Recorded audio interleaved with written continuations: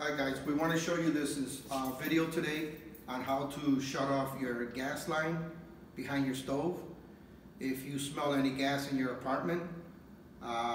First and foremost, we would just suggest that you would probably check your burners to make sure that all the buttons are on their off position.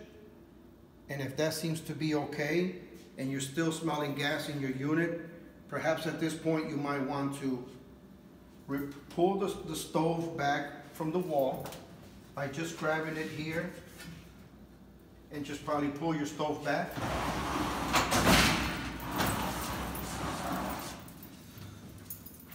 Once you do that, in back of your stove there's a shut-off valve here that you can see. It's going to be on this side of this cable.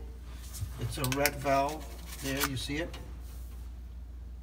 And that valve is on, and that is your gas line.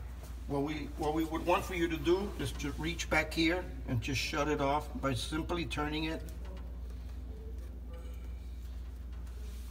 And that there will shut off your gas. And once again, to make sure that your gas is off, you would come back to your stove and try to ignite one of your burners.